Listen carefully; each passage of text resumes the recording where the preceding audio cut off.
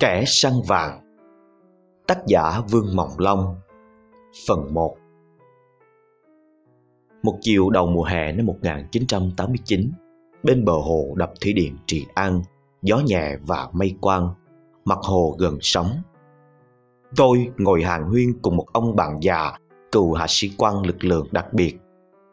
Chúng tôi ngồi nhâm nhi đôi ba chung, rượu vào lời ra. Ông ta biết tôi đã từng đơn thương độc mã vào rừng đào vàng, đào thiết kiếm cơm trên mỏ vàng Suối Nho, Gia Kiệm, mỏ vàng K3, Đơn Dương và mỏ thiết Nắp Bắc, Đà Lạt. Thế là tối hôm ấy, thằng Hai Thanh, con trai lớn của ông bạn tôi, bái tôi làm thầy. Nó đề nghị tôi quy tụ và chỉ huy một mũi tổ làm việc đi kiếm sái, quặng mỏ trong rừng Hiếu Liêm. Tôi đang lúc thất nghiệp nên nhận lời làm đầu lãnh một mũi gồm hai anh thanh niên trốn nghĩa vụ quân sự là Thanh và Hòa, bạn của Thanh, và một cậu bé 15 tuổi là thằng Út, em của Thanh.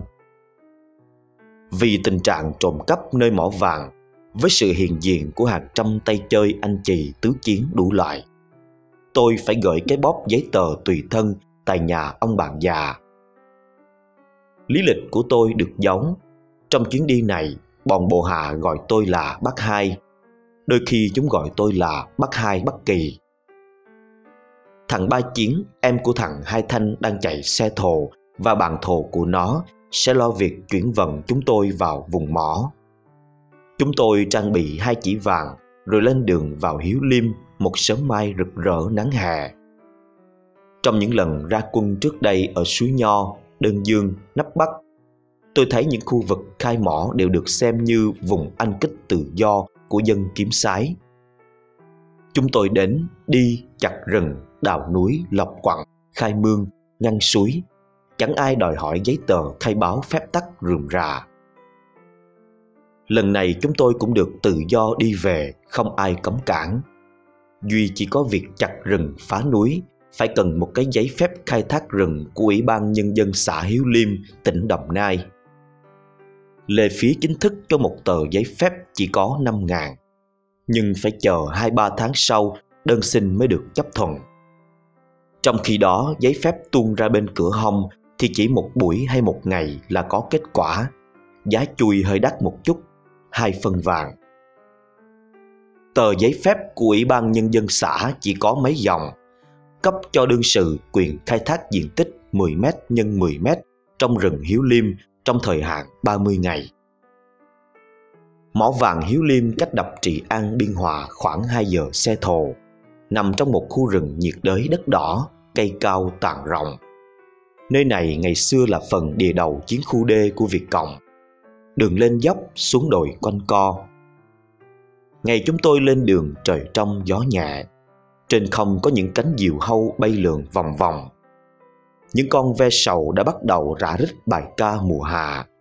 Tiếng ve rền rĩ được giữ nhịp bằng tiếng lóc cóc của chim gõ mỏ từ trên thân cây bằng lăng móc thết.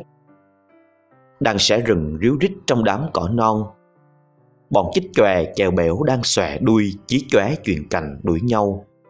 Trong rừng sâu âm u vẳng lại tiếng róc rách suối rừng ngọt ngào.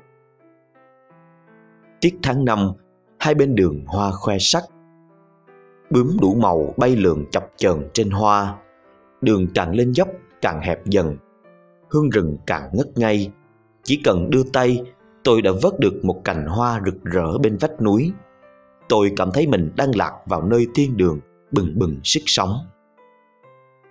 Ngồi sau lưng thằng Chiến trên xe thồ, lòng tôi phơi phới. Miền Nam đang trong mùa hoa nở, quê hương yêu kiều rực rỡ. Quê hương ta đẹp quá. Lâu lắm rồi tôi mới có cảm giác về vẻ đẹp của quê hương.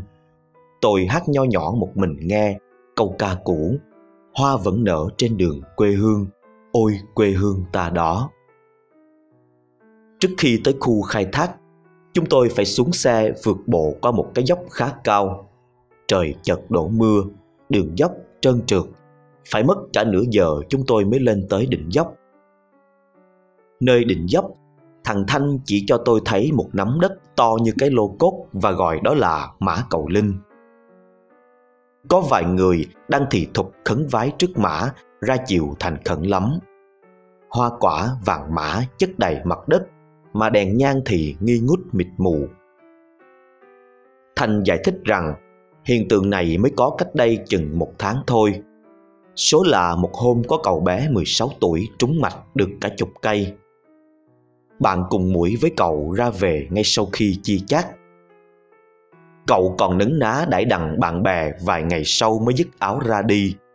Giàu rồi cậu không hẹn trở lại. Cậu ôm vàng trước bụng và thuê riêng một chuyến thồ về Biên Hòa vào buổi chiều mưa to gió lớn. Mấy ngày sau, đội xe thồ không thấy anh bạn thồ trở lại. Trên đỉnh dốc có mùi thối bay xa.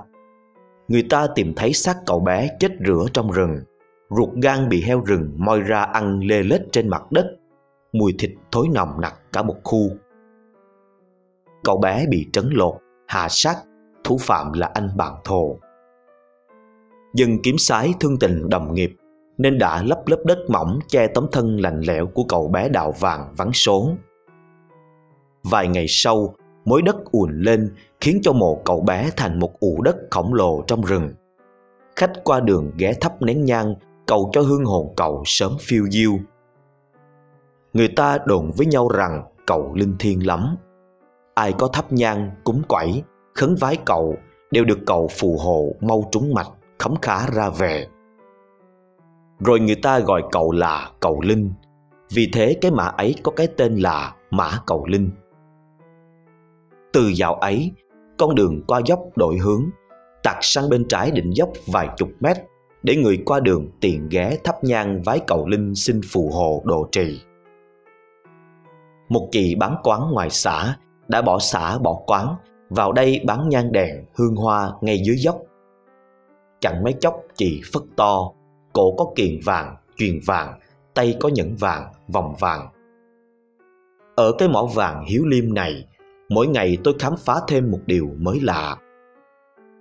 Mới dẫn quân vào vùng được một vài giờ, ăn xong bữa cơm, uống xong bát nước chè tươi, tôi đã thấy ruột mình sôi lên rột rột. Rồi thì bụng quặn đau đi cầu. Đi cầu xong vừa về tới lều, bụng lại lâm râm đau. Thằng Cú Hòa dẫn tôi đi gặp ông bác sĩ An để xin thuốc. Ông bác sĩ đóng đô bên bờ suối trong một chiếc chòi tranh. Trước chòi treo một cái biển gỗ cỡ 20 x 40 cm, nền xanh chữ trắng, phòng mạch bác sĩ An. Cái chòi của bác sĩ An có 2 gian. Gian ngoài là nơi hành nghề y khoa, vỏn vẹn chỉ có một cái chõng tre, trên để một cái rương gỗ chứa thuốc men, bông, băng, cồn, thuốc tím, thuốc đỏ. Ngang trong là tư thất của vợ chồng ông, với một cái giường tre, một cái bàn tre đặt cạnh cái bếp làm bằng 3 cục đá suối xếp châu đầu thành ông táo. Bếp nhà bác sĩ An lúc nào cũng khói lửa nghi ngút, nồi nước nấu kim chích sôi o suốt ngày. Tụi nhỏ truyền khẩu với nhau, nào là bác sĩ An rất giỏi, bệnh gì ông cũng rành, cũng trị được dứt nọc. Thêm vào đó, nếu bệnh nhân là dân đào sái bị ngã bệnh trước khi chạm sái, bác sĩ cho nợ tiền công và tiền thuốc cho đến khi sái đã lọc xong thành vàng. Bệnh nhân còn nợ có thể trả công bác sĩ An bằng vàng hay tiền cũng được. Nếu anh nào mo thì ông chữa thuốc thí công. Mo là chết, tiếng Pháp có ý nói thất bại. Ông An là người sinh ra ở quê hương của bác, nên giọng nói của ông nặng lắm. Năm tôi có cơ duyên gặp ông nơi rừng thiên nước độc này thì ông đã ở tuổi trên 50. Bà vợ của bác sĩ lại là người miền Nam, còn rất trẻ và trông thật hiền hậu. Sau vài câu xã giao, bác sĩ An nhận ra tôi là người Bắc. Ông liền vồn vã hỏi han huyên thuyên: "Này đàn Ý ơi, nhìn cái phong thái của đàn Ý, tớ đoán chắc rằng đàn Ý không phải Tây Soàn. Bộ bản đỏ hả?" Bản đỏ tức là bỏ đảng. "Vô Nam lâu chưa? Gia đình vợ con ra răng. Bởi lý do gì mà đàn Ý phải đầy đọa như ri? Tớ cũng là dân bản đỏ đây. Anh hùng mấy khi gặp gỡ, ngồi đây tâm sự với nhau chơi, đừng ngại." Ông bác sĩ bỏ đảng đâu có biết rằng Người đứng trước mặt ông lại là một cựu sĩ quan tiểu đoàn trưởng biệt động quân của quân lực miền Nam vừa mới được thả ra từ trại tù cải tạo. Phần thì đang bị đau bụng tháo dạ, phần thì e ngại buổi sơ giao. Tôi chỉ ậm cho qua câu chuyện. Sau khi cập nhật, bác sĩ An hỏi tôi rất kỹ về dạng phân, triệu chứng.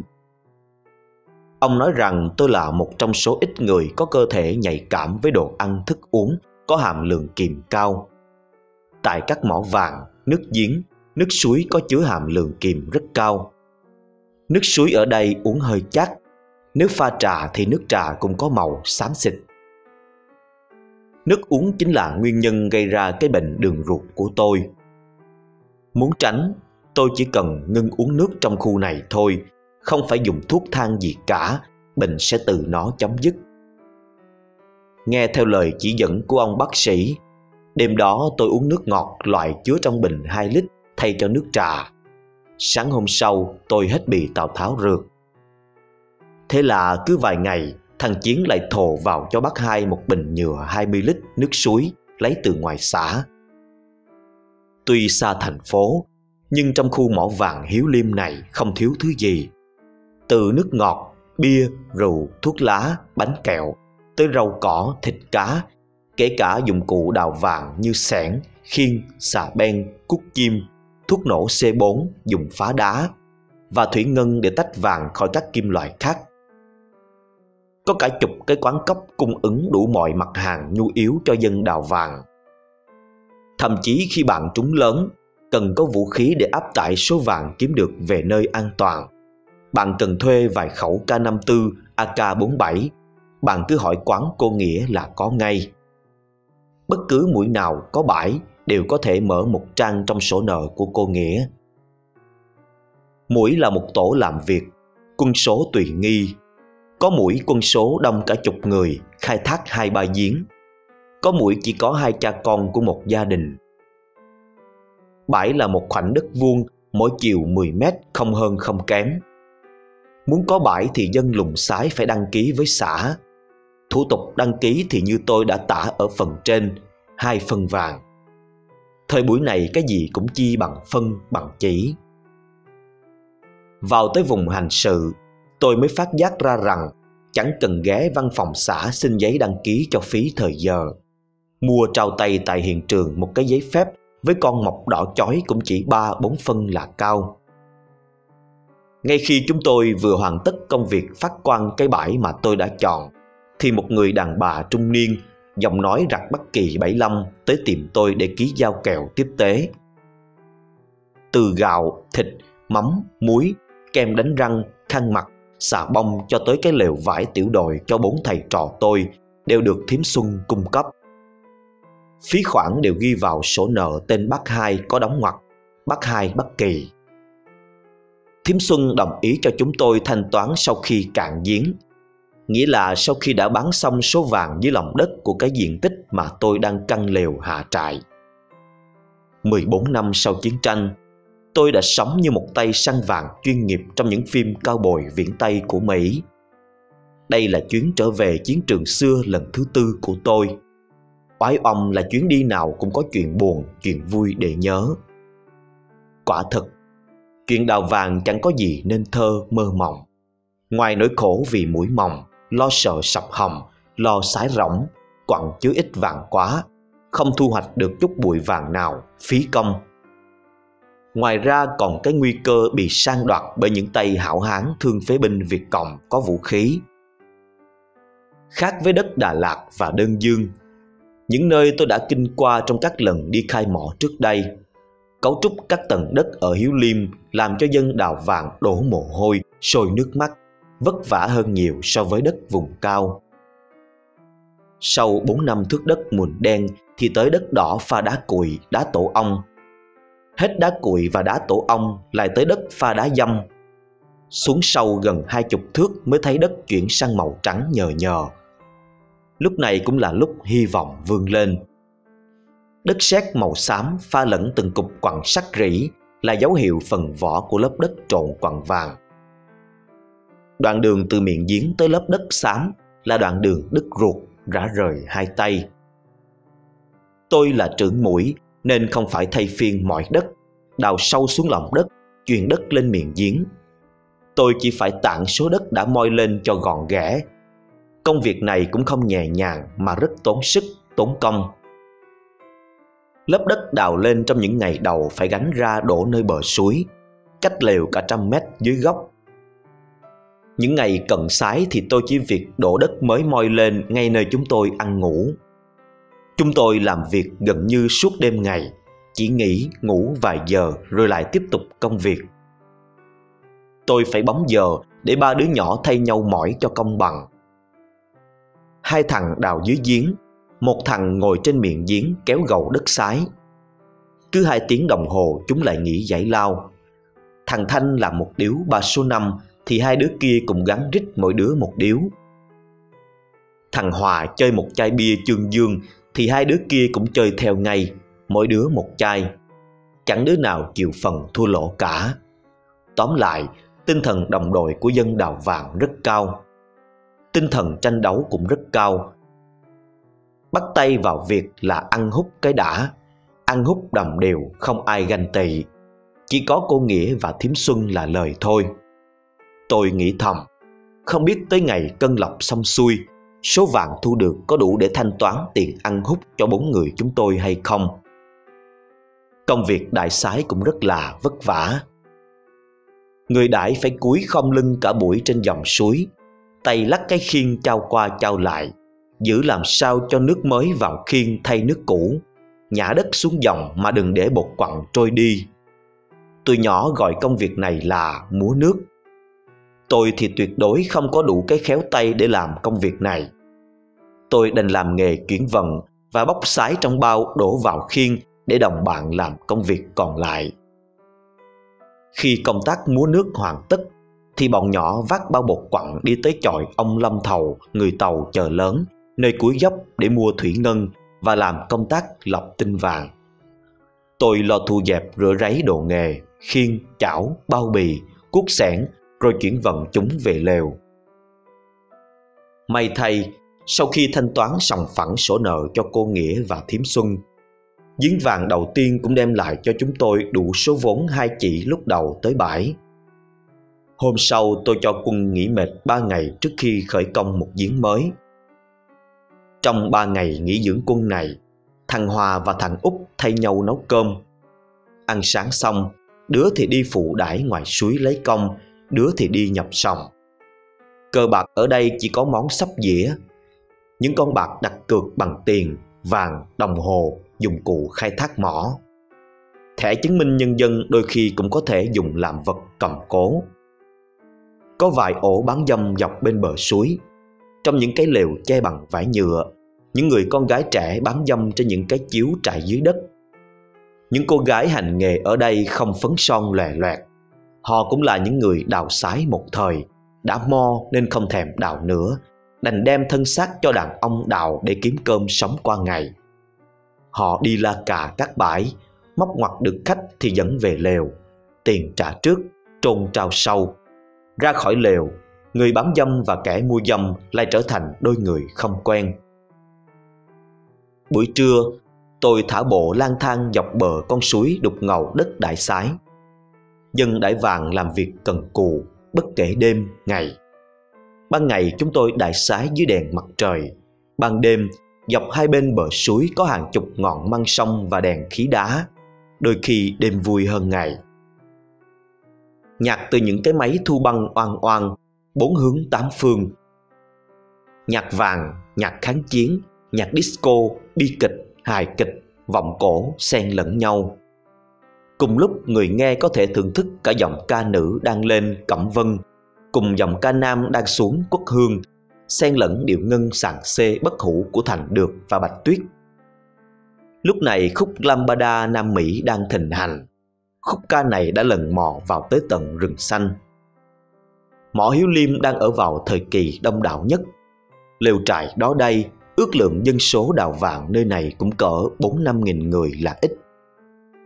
Họ đến từ Phát Diệm, họ gọi con trâu trắng là con tâu tắn. Họ đến từ Móng Cái, từ Tuyên Quang, họ nói tiếng Nùng, tiếng Tày. Họ đến từ miền Trung, giọng Quảng, giọng Huế. Họ đến từ Cà Mau. Họ chuyện trò với nhau bằng tiếng Miên.